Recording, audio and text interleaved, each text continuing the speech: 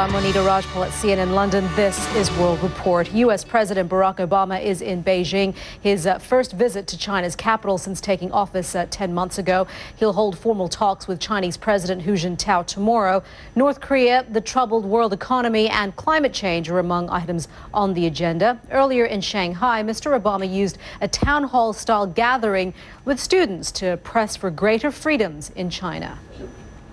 Well, joining us now live from Beijing is CNN's senior international correspondent John Vaz. And John, some within the hierarchy in the Chinese government could potentially say that what President Obama's remarks were somewhat controversial. How are they being viewed there?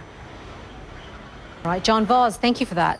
Well, President Obama's Shanghai exchange with students was not televised live across China. It was broadcast live only on local Shanghai TV. It was also streamed online. Lawyers for the Italian Prime Minister will be in and out of court this month. A hearing resumed in Milan today on a tax fraud case involving Silvio Berlusconi's broadcast company. The deadliest weapon in the war in Afghanistan, and the proof is all too painful. Roadside bombs cause up to 80% of U.S. casualties. CNN's Chris Lawrence is following a bomb hunting team in Kandahar as he shows us their skills save lives.